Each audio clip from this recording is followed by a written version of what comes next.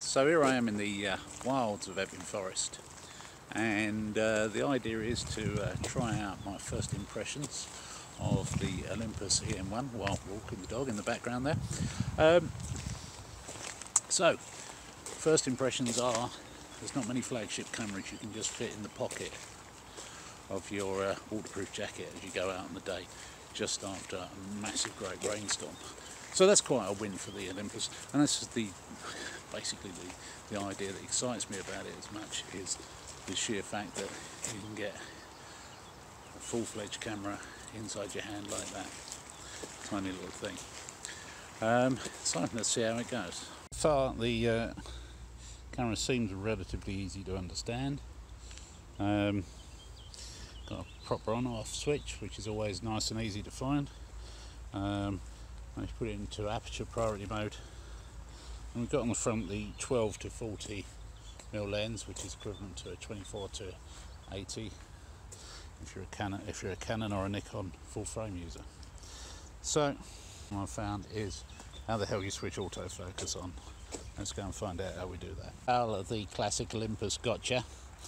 I looked at the back of the camera on the menu. There seemed to be no way to switch manual focus on, or manual focus off, because it would seem to be on.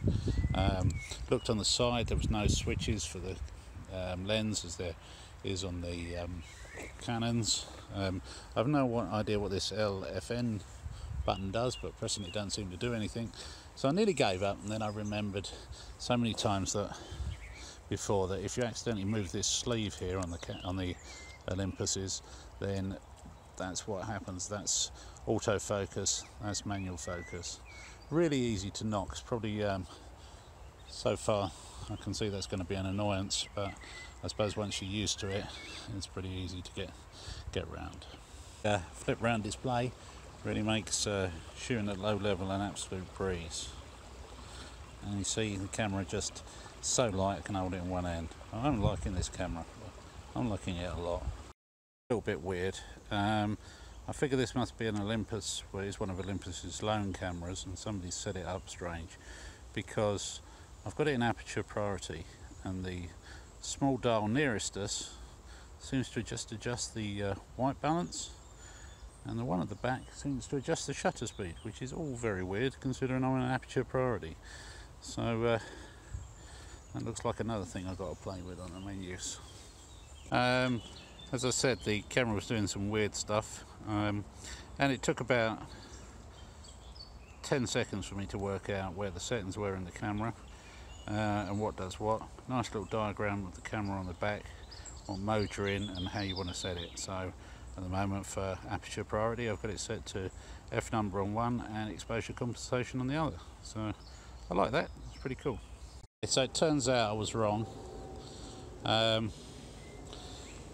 Although those settings do make a difference, actually what really makes a difference is this little switch here, which means that these two dials here do completely different functions.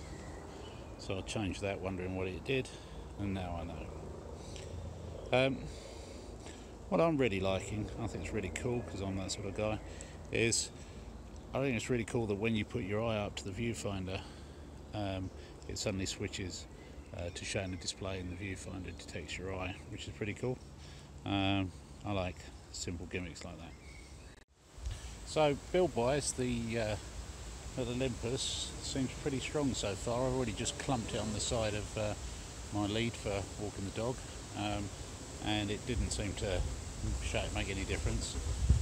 It's possibly quite a damp day today. We've already had some massive thunderstorms. I'm hoping we don't get too much more rain, but who knows. It's possible we could be testing out. Claire from Olympus assures me it is waterproof, so we'll test that.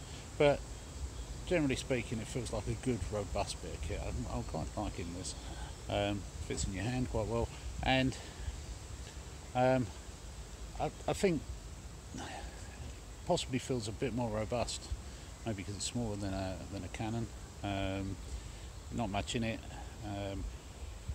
My Canons have hit car parts from 6 or 7 foot. Didn't like that too much, and had seawater in them.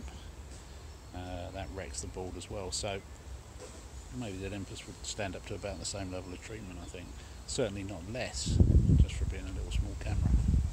So that concludes about an hour's shooting with the little Olympus EM1 MKII. All in all, first impressions are it's a really good camera. Usage wise, didn't take me much more getting used to than, say, moving from one Canon to another. A few of the switches are in different places, but you could sort of work out what they were if you're a reasonably experienced photographer. Some of the other dials and buttons, still not sure what they do. Maybe I should read the manual, find some stuff about it. Exactly the same thoughts I have about the 5DS when I picked that up. Some of it I understood, some of it I discovered months later when I actually got around to reading the manual. So, all in all, first impressions very positive. Let's see what the pictures look like when we get home.